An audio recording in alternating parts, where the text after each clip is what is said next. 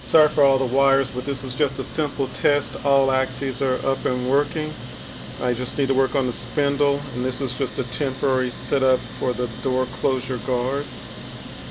And touchscreen is working, and I'll just run a simple program.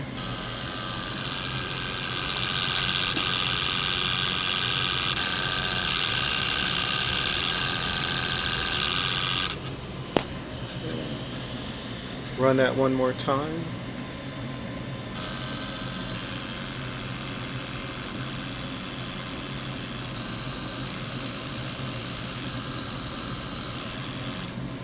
And I'll just do a reset and run it again.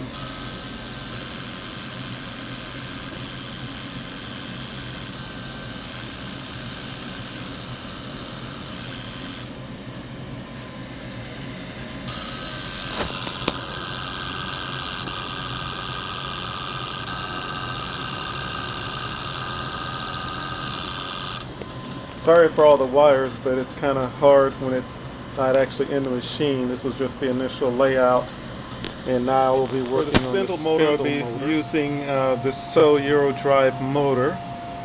I'll have to set up an encoder for it, and we've got an Allen Bradley VFD, but I've got that all set up and running, and I'll just interface this into PathPilot for testing.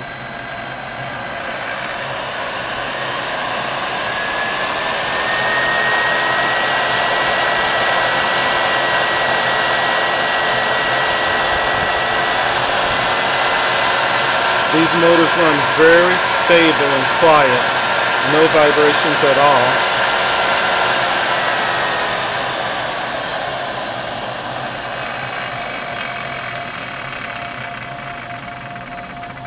But this particular inverter takes 120 and steps it up to 220.